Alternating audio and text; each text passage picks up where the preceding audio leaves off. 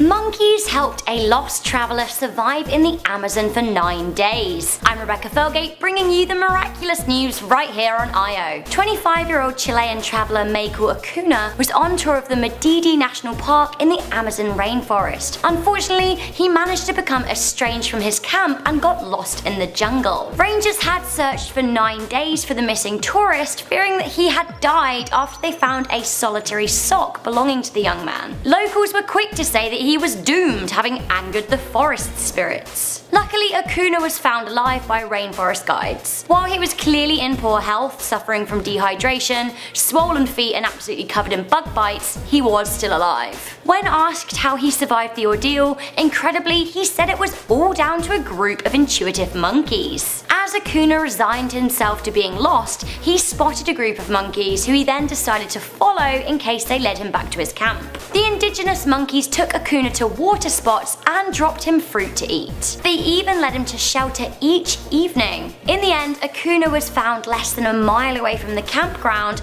and one of the first things he said was, "I want Coca-Cola," which, yeah. He said that the night he went missing, he had been plagued with strange and terrible thoughts. In other words, he went weird and decided to try and flee the jungle. The locals explained that this was the work of a forest spirit by the name of Duand. Duand apparently had sent him temporarily insane. A video posted on the National Geographic website shows Acuna's rescue, as well as giving you an idea of the harsh conditions that he had to contend with. Acuna calls the whole event an experience he will never forget, which, I mean, I guess you bet. Monkeys to the rescue! It's a happy story. So that's all I have for you on this story. Do let me know how you feel about monkeys and whether you think that you could survive in the rainforest. For now, I'm Rebecca Felgate. This has been Inform Overload. If you want to stay up to date with everyday news, then do make sure you're subscribed. Also, why not give me a good thumbs up? Do it!